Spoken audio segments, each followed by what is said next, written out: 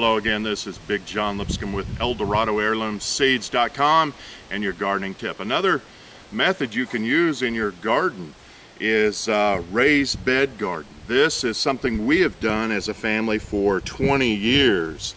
And all you do is build you a frame, usually out of 2x8, 2x6 will work, and you put your soil into that, and then you have to work less with that soil. Rather than a large area, you can confine this to a small 2x8 area.